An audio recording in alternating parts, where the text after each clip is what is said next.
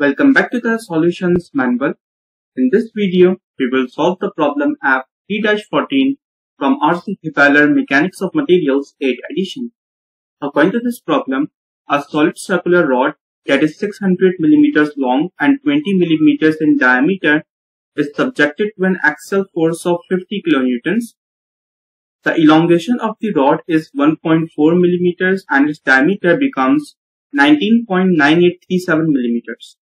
We have to determine the modulus of elasticity and modulus of rigidity of the material, and we have to assume that the material does not yield. Since the material is not yielding, it means the material is still in the elastic region, so we can apply the Hooke's law. So for modulus of elasticity,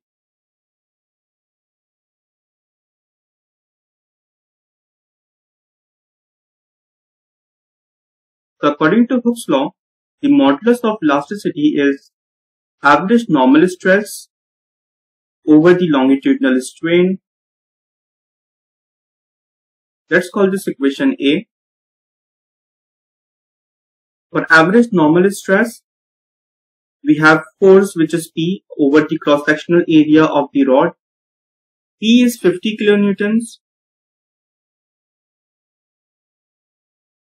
divided by the cross-sectional area of the rod, which is the area of the circle.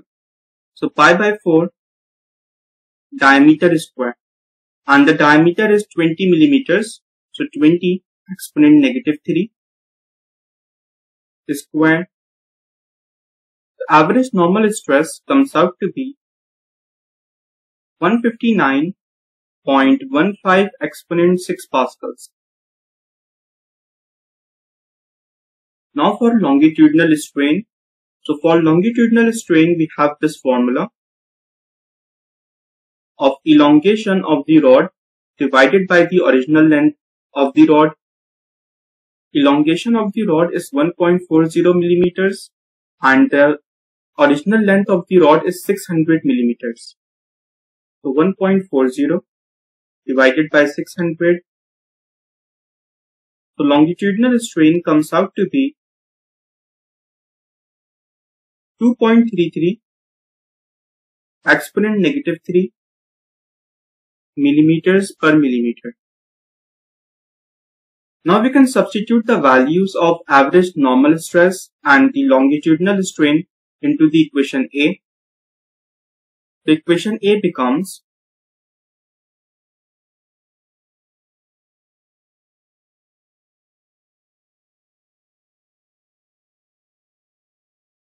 the modulus of elasticity is average normal stress, which is 159.15 exponent 6 pascals, divided by the longitudinal strain, which is 2.33 exponent negative 3. So modulus of elasticity comes out to be 6.83 exponent 10 pascals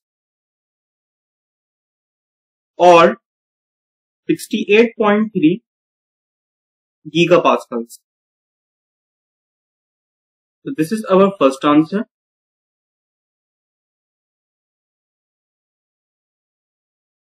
Now we have to find the modulus of rigidity. So for modulus of rigidity,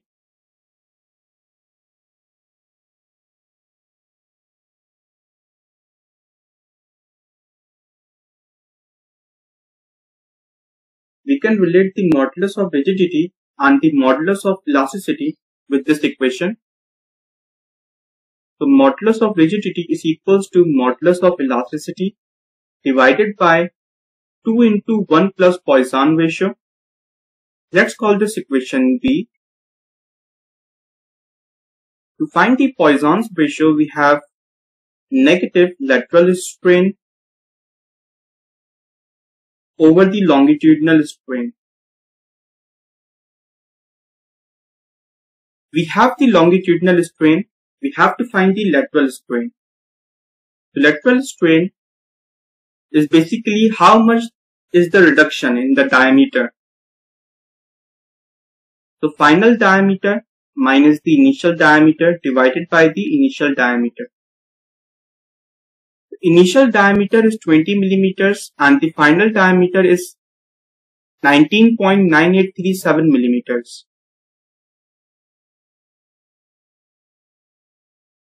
So 19.9837 millimeters is the final diameter minus the initial diameter of 20 millimeters divided by the initial diameter of 20 millimeters.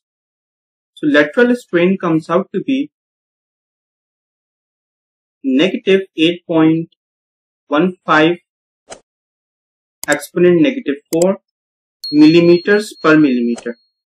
Now we can substitute the values of lateral strain and the longitudinal strain into this equation.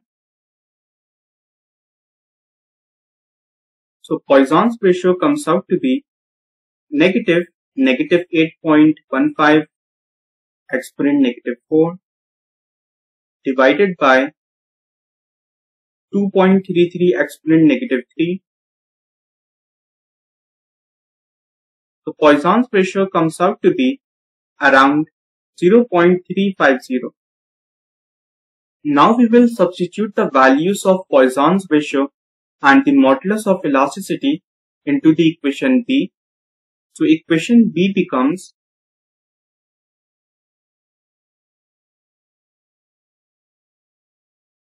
modulus of rigidity is equals to 6.83 exponent 10 pascals divided by 2 into 1 plus 0.350.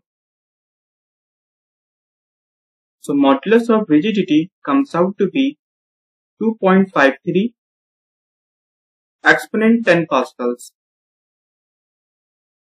or 25.3 gigapascals. So this is our second answer.